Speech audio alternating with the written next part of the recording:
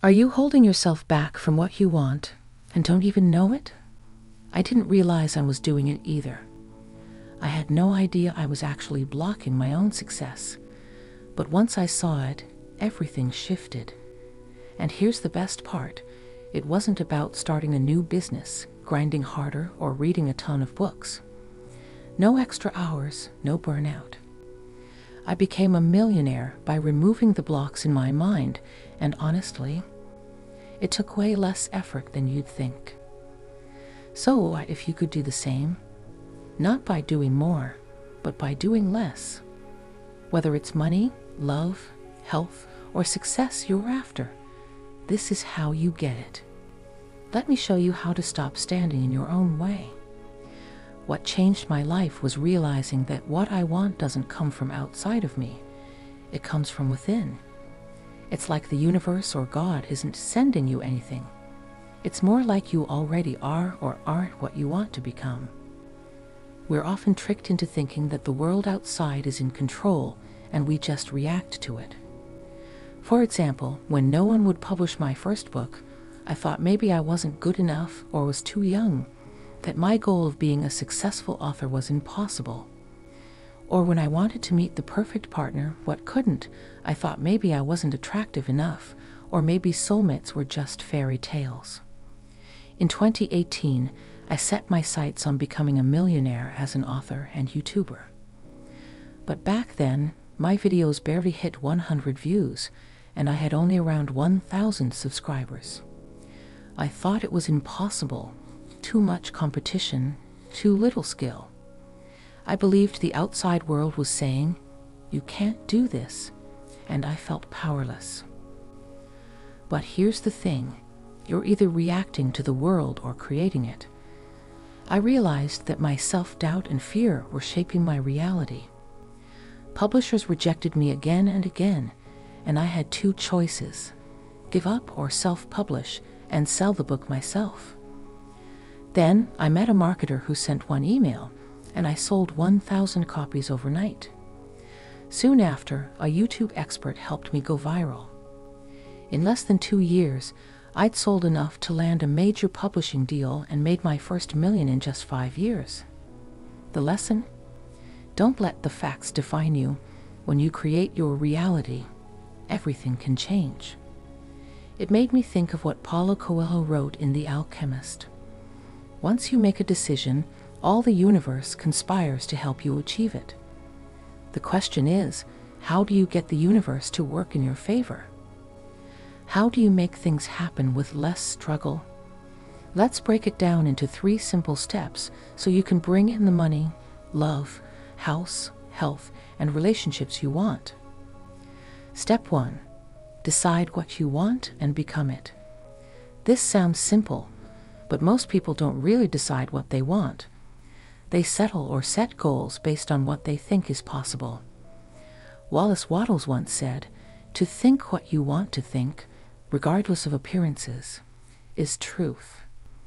Most people only believe what they see, but he's saying truth is thinking what you want to think, no matter how things look now. So ask yourself what you really want, not what you think you can get. For me, I wanted to be a millionaire author. I figured if 10 or 15 publishers turned me down, I'd still print my own books and sell them myself. I trained my mind every day. I'd listen to a success hypnosis track telling me I was a millionaire author and speaker, inspiring millions. I wrote it on a piece of paper hundreds of times. I am a millionaire author inspiring millions of people. Mike Dooley puts it simply, I'm a happy, spiritual millionaire.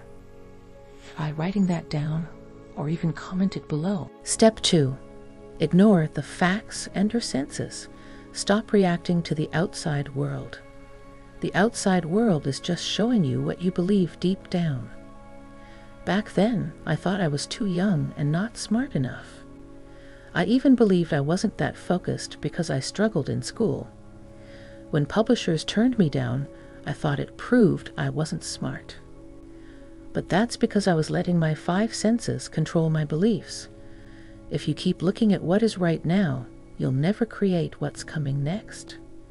Step 3. Start somewhere, like Bob Marley said. Bob Marley once said, "If you don't start somewhere, you're never going to get nowhere." The outside world only reflects where your mind has been. So if you base what you think is possible on what you see outside, you're just repeating the past. You break free by challenging those limits. For example, I could have easily thought, all the publishers rejected me, so maybe it's not meant to be. But that would have just been me letting my senses limit me. Sometimes we think things aren't meant to be, but really, we're just holding ourselves back by listening too much to the world around us. You've got to start somewhere if you want to break free from your own beliefs. To get past my own limiting beliefs, I had to face reality head on, like stepping into the ring with it. I realized reality wasn't this big, scary thing with power over me. It only had control because I believed it did. Reality only has the power you give it. So, start somewhere. It's not about following some strict rule or doing exactly what others tell you. It doesn't have to be. I must do this business because the business coach said so, or I have to act this way because a dating coach recommended it. It's about starting, so you can see that a lot of what you thought was true was just an illusion. When you take that first step, you cross that invisible barrier in your mind. Once you're on the other side, new possibilities start to appear. Let's say you wanted to be a YouTuber, but things didn't work out, so you stopped. One way to think would be, it's just not meant to be, since you don't have the results you hoped for. But remember, if you don't start somewhere, you're never going to get anywhere. Feel free to comment that below. Another way would be to say, I'm not taking this as the final answer, and keep making videos. Or maybe in dating, you're thinking, I guess all the good ones are taken. But what if you believed the right person could just show up, even in the grocery aisle? Just taking action, any action, creates new energy that brings in new people, events, and opportunities. Deep down, we create these limits ourselves, just so we can learn their illusions. And the only way to see through those illusions is to keep moving forward. If you liked this video, hit like, subscribe, turn on notifications, and comment, I create my reality below. If you're stuck, or if things are going okay, but you can't seem to reach that next level, don't overthink it. You don't need a million strategies. Just focus on reprogramming your subconscious mind. All you have to do is listen to it for a few minutes every day, and you'll start noticing things shift in your life.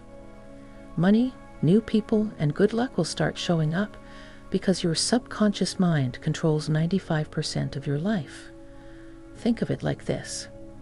It wasn't the tip of the iceberg that sank the Titanic. It was what was hidden below. In the same way, we can't see our subconscious limits, but they're affecting our lives. The good news is, you can reprogram that hidden part and turn it into a magnet for what you want. All it takes is a few minutes each day.